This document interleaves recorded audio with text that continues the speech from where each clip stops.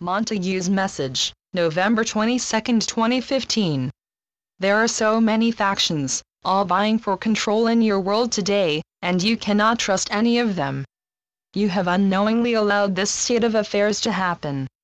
You forget that each one of you is a sovereign being who is entitled to be on earth. You are conned by these interlopers, who persuaded you to hand over your power to them. Politics was their idea, as was religion and banking, all specially designed to make you servile to them. They have taken all that is rightfully yours. Now, each one of you must take back your consent from them. You must use your voice to do this, if possible, in groups, as this makes it more powerful. Without your consent, religions and politics cannot function. Politics and religion are only in place to control your lives. Each day they kill you a little more, through the air, water, food and medication. Sometimes they also use guns and bombs to create fear in you. What more do you need them to do to you, before you wake up and refuse to comply with them? What happened in Paris is but a small part of their overall game. Before you give credence to the latest boogeyman, remember Osama bin Laden. They continue to fool so many with that myth, long after he was dead and buried. They knew he was dead. Do not fall for their stories this time. Your enemies have access to knowledge that was once yours.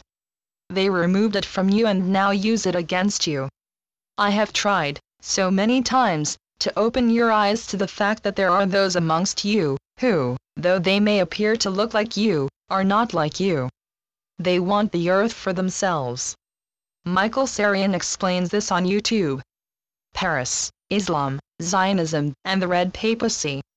Take this valuable information, share it, and act on it.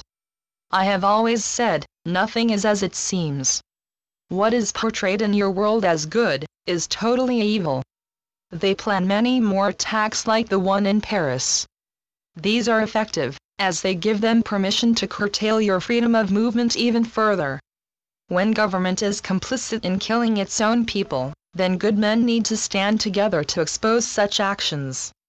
Remember, they can only act with your consent, so indirectly, you too have blood on your hands.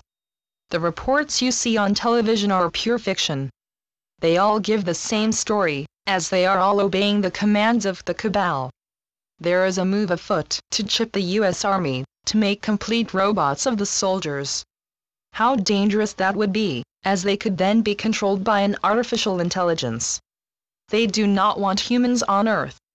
They want their new world order. They have manipulated your minds so that you see as normal what they do to kill and maim you. The diseases now prevalent were commissioned by them and released to destroy humanity, yet they constantly tell you that they protect you. How evil is that? You cannot afford to remain as silent, obedient slaves. You need to find your voice. That is all you need. Say loudly and clearly, I refuse to assist you to wipe out humanity and take our world from us. It is time that they return to the planet which they destroyed before they entered the earth. They are not welcome on earth. Tell them to take their false religions with them. They have destroyed all that was good and wholesome on the earth. Wealth is what they live for. It drives them to do unspeakable things in order to acquire it. They do not have souls, nor conscience, which leaves them free to kill and steal. Be grateful to those kind souls who take the time to meditate on the ley lines and sacred places, to release the sacred energy which will enable mankind to have the strength to remove all that is evil and corrupt. People are beginning to tell the truth. 2 journalists, one Irish, and one German, have refused to comply with the lies anymore. They have exposed the truth. Pray that many more journalists will follow their example. This is when you know that you have got through to the masses. Do not allow the false flags and other atrocities which the cabal uses, to create fear in you, as this is exactly what they want. Many have chosen to sacrifice themselves in order to protect humanity and the earth. Your enemies are many. They use many guises to hide their ill intent, religion, banking, and politics. But you, my friends, are the 99%. Without you, they are nothing. Listen to those who explain the truth. Those who go back in history to a time when they came onto the earth and took control. Once you understand, then, and only then, will you get the full picture. Together, you can stop the killing and all the needless wars that serve to destroy humanity and your heritage. Think about it. Talk about it. Act on it. It's in your hands. My dear, you are right.